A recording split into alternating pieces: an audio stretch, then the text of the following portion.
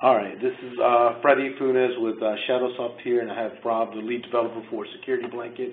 And this is going to be the 10,000-foot overview of SecurityBlanket.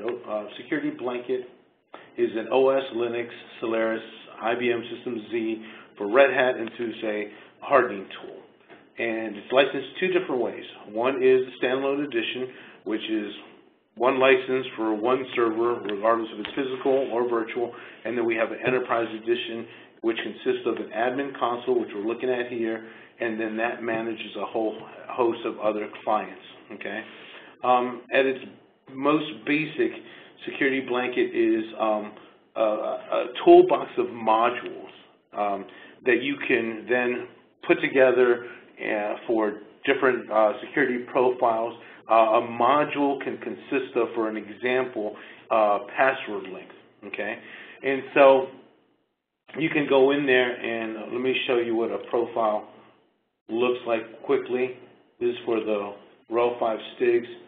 These are the modules that make up the RHEL 5 STIGs. Right now, they're only you can only see the settings because this is a stock profile. But you do have the ability in SecurityBlanket to go in there and you can customize these, you can copy them, you can take out modules, you can create a new profile. You can really do a lot of different things with these profiles. From there, you can do a lot of other things with this, where you can compare a stock profile to one that you just created, or you can compare profiles that you've created, one against another. You can edit them. There's a lot of different tools within SecurityBlanket where you can do that.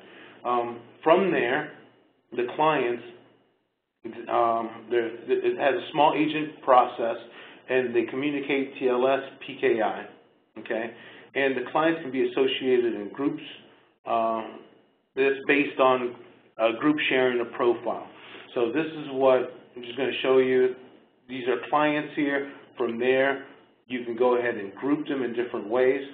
And you can say, I want to look at what this group looks like. And then these are two clients that make up this group. And it's just really easy to go ahead and use this. You can take them out. You can put it back in however you'd like, update the group, and there's different text in there that you can fill out.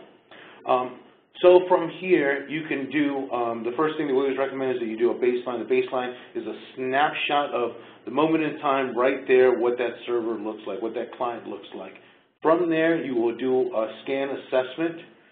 From the scan assessment, it's going to show you if you're trying to harden to PCI, what you need to do, what's wrong with this one server. Why is it not PCI compliant? It's going to show you. Then there's also an apply where you'll go in there and you'll hit apply, and it's going to make the necessary changes that's called out for in the modules and make changes to your actual server there.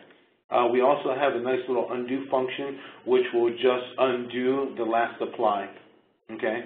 And then there's a lot of great reporting capabilities within SecurityBlanket here where you can do you can look at reports for baselines. You can compare the baselines.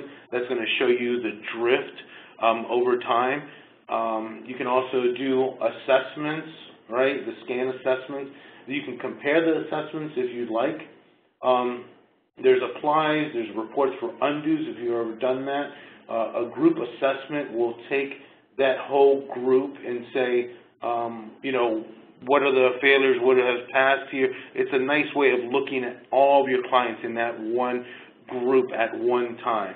There's also group assets, and that's just going to list, you know, all the information for that server there in that group. So it's going to give you OS version, it's going to give you the SecurityBlanket version that's installed on those servers, contact information there for the different servers. You have audit logs there for the console and for the actual client. And then there's a scheduler piece here for SecurityBlanket. And that, where you can go ahead and select a group, and then you can select it to do an event either every month or once a week or every day at 3 o'clock in the morning and you can add different action items here. You can say always do a baseline first, then a scan, then an apply, and then a scan. Save it. You can do other groups from there. You can customize this, of course. You don't always have to do that. You can change your actions here.